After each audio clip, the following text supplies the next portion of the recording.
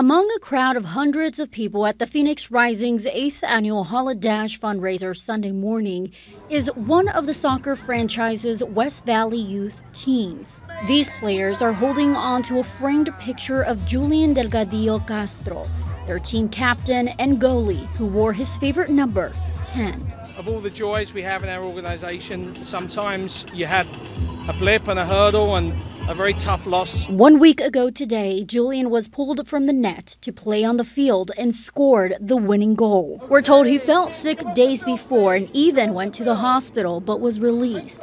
Sadly, the day after the game, the 10-year-old died in a hospital from sepsis. That was his life. He slept, he breathed, he ate, he did every single thing for soccer. Instead of a moment of silence today, Julian received a minute's applause to honor him.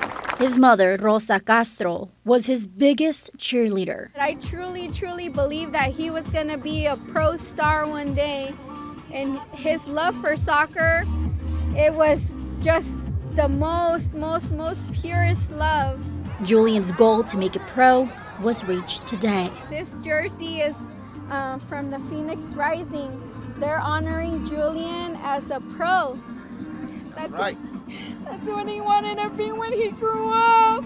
And that's what he is now. He's a professional player. His mother says she will always be happy that she got to be Julian's mother. Now, Phoenix Rising's program director says the franchise plans to establish a Julian Castro Foundation. The goal is to pick a kid and award them a scholarship to play youth soccer.